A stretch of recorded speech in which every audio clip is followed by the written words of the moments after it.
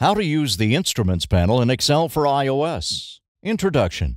This tutorial will provide you with an overview of the Instruments panel in Excel for iOS. Step number 1. Find the Instruments panel. Excel for iOS has a very powerful set of editing options available for you at the Instruments toolbar. If you're using an iPad, you will find the Instruments panel available at all times at the same location. Step number 2. Overview and details. The available options are Home, Insert, Formulas, Review, and View.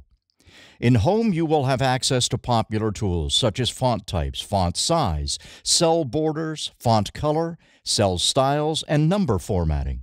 If you click Insert, you can create tables, charts, import pictures from your own gallery, shapes, and text boxes. Formulas will provide you with categories where you can find related formulas to use in your workbook. Excel for iOS comes with a powerful engine for this function that we will learn to use later on.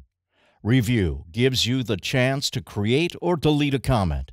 And finally, View allows you to change visualization options such as make visible or not the formula bar, grid lines, etc. Also, you can freeze panes, the top row, and the first column here.